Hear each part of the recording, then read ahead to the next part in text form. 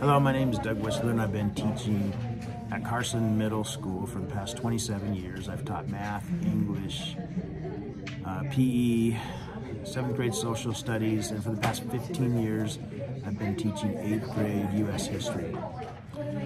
So, things that I use that are engaging to students, I think in history that you have to cover it a lot. So the kids listen, they talk about it, they read about it, they write about it, and they even draw pictures about what we're learning about.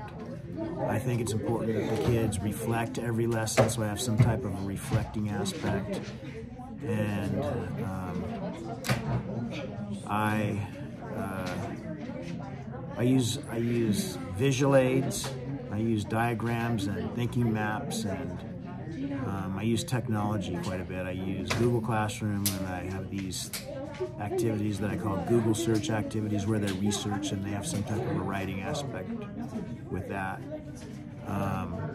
I make videos of all my lessons so the kids can go back home and watch those, and if they're absent, they can see exactly what we did that day and not be too far behind. So, how will students benefit as me as their teacher? Well, I use a lot of real-world activities. We do a mock Congress where the kids write bills and try to pass them through the House and the Senate, so they learn how the government works. I do mock trials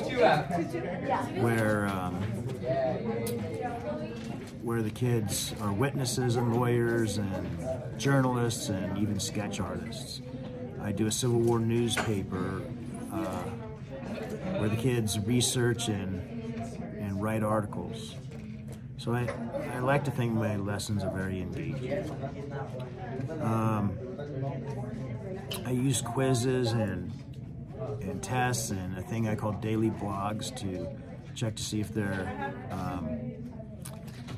learning, and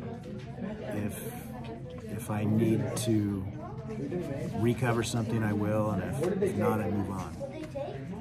And one way that I use data to drive my instruction is a lot of times with essays. I really focus on the kids learning how to expound on their writing, and so we write essays, and I teach the kids how to grade them, and then we have conversations with each other, and they're able to go and fix it. And I've noticed that with all the time I spend on writing, their writing scores go up. And I think that's all I have time for. Thank you.